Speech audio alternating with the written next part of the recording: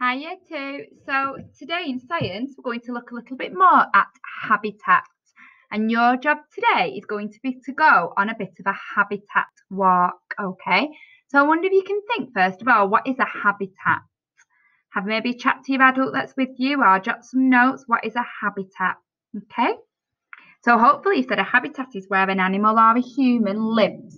And in that habitat, you're provided with everything you need. So you're provided with your shelter, you're provided with security, so it keeps you safe, okay?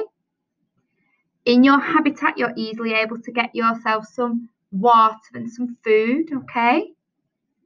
And we all live in habitats that best suit us. So, for example, a polar bear will live in the North Pole and he's got lots of warm fur to keep him warm. His actual fur looks white, but it isn't, but it looks white, so he can camouflage in the snow. So animals and humans choose habitats that are best for them, okay? So what you're going to go and do today is using this worksheet in your pack. You're going to go round your local area, so it can be your local park, your garden, your streets, and you're going to draw a map of it. Draw the trees and the plants and any other animals' homes that you find. And I want you to try and find maybe, it might be a worm, it might be a ladybird.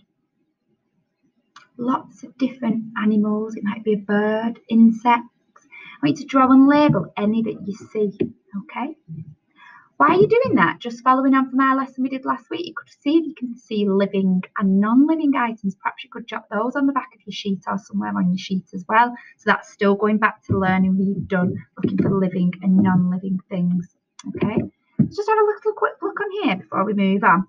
So it says, where do you live? That's our habitat. Think about what living things live and grow there. How does your habitat keep you safe and sheltered? How does your habitat provide food and water? So where do we get that from? How does your habitat provide space for you to move and grow? Humans, or us, are unique because we can make big changes to our habitat to make sure we have everything we need. How do humans change their habitat? So we build roads and vehicles so we can travel everywhere quickly. We pipe fresh, clean water to our homes to use for drinking, cooking and washing. We grow plants for food and farm animals for meat. We even have pets to keep us company. So we've really adapted and changed our habitat, haven't we? We build houses with heating to protect us from cold weather or with air conditioning to protect us from the heat. Plants and animals can't make big changes to their habitats like humans can. They rely on the environment around them to provide them with everything they need. This means they have to live somewhere that has the right conditions to help them stay alive and well. Because different places have different conditions, the plants and animals that live there are different too. We are going to look at some common British habitats. First of all, so we've got urban habitats. So most people in Britain live in an urban habitat. Urban habitats are areas with lots of buildings for people to live and work in. Some of the living things in urban habitats are here because people have put them here. This includes trees we plant, hedges and plants in parks and gardens, and our pets. There are also many living things that grow wild in urban habitats. These plants and animals have found their way to survive alongside the people that live nearby. Flowering plants such as nettles, daisies, dandelions and buttercups. They grow in parks, gardens and hedges. They even grow in abandoned buildings. Many insects, slugs and snails live among the plants. We call those microhabitats. We're going to look at those next lesson. Some animals, such as squirrels and garden birds, get their food from trees and hedges that grow in cities. Other animals like foxes, pigeons and rats are able to live in cities because they get most of their food from the waste people leave behind. Oh, I don't know what I'd feel like if I saw this one here. And that's adapted to its environment because humans are leaving food.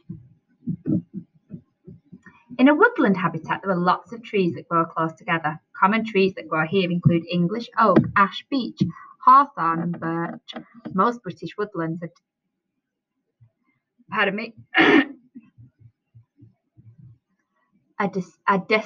deciduous, which means the leaves fall off the trees in winter. The fallen leaves provide food and shelter for many creatures and rot into the soil.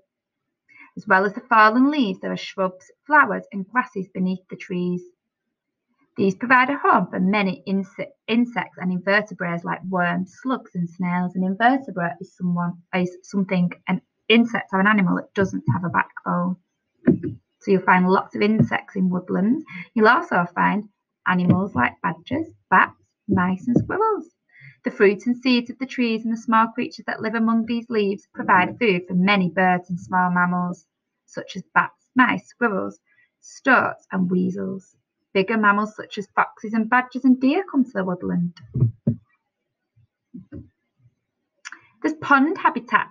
It's a body of fresh water, and some ponds are man-made and appear in parks and gardens. Others are natural dips and hollows in the land that are filled up with water. Lots of plants and animals live in the water in ponds, and many more live nearby.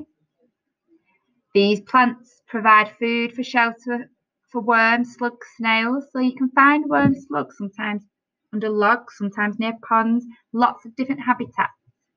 Many birds live near the water, including ducks and kingfishers. Okay.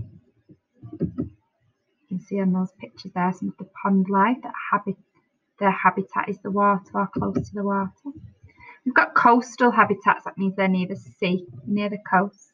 Britain is made up of islands and has lots of coastal habitats. The plants here have adapted to grow in salty, windy conditions. These include samphire, juniper, sea kale, glasswort, and marram grass. Many of the creatures that live in the coastal areas survive in rock pools left by the tides. We've got coastal birds. I know you've all probably been to the seaside and heard the seagulls coming. We've got dolphins, porpoises, even whales can be seen in some of the waters in Britain. Most living things live in habitats in which they are suited. For example, a polar bear has thick fur that keeps it warm in its cold habitat. So that's the important thing to understand, that everything adapts to live in the environment they've got. So polar bears live in the Arctic, so they've got body, fur and skin to reflect that. Okay, they've got lots of features that help them survive in that condition.